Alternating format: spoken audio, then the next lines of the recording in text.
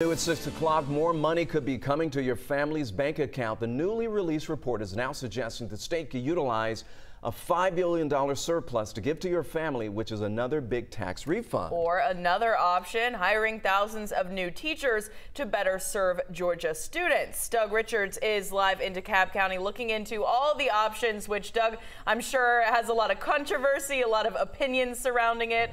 Sounds like this is the result of a surging economy. Is that right?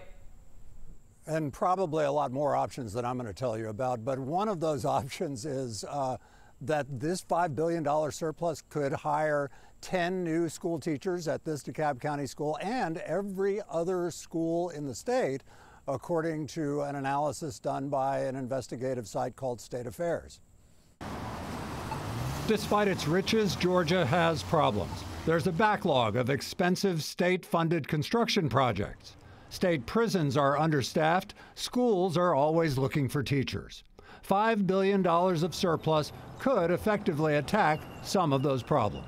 It's kind of like if you make $60,000 a year and your boss said, well, you're actually going to make $70,000 this year, what you would do with that, extra chunk of cash. Bo Evans with State Affairs crunched some numbers. The politically popular choice would be to refund taxpayers, which would be worth $1,250 to individual taxpayers, $2,500 to couples filing joint returns. Returning your taxes that you paid, I don't think a lot of people are going to complain about that. But if the state spends it, the state could replace 200 worn-out bridges that are over 50 years old and are past their shelf life.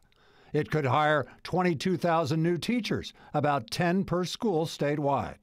The surplus could give $6,000 pay bonuses to public school staff, from teachers to school bus drivers, in addition to bonuses they've already gotten. It could hire 25,000 government workers in short-staffed agencies serving health care and prisons, which have been starved of state funding over the last decade, says budget analyst Danny Kenzo. Now that those excuses, that we don't have enough funding, really appear to no longer be true, that we can finally start to address some of these longstanding issues that really we punted forward.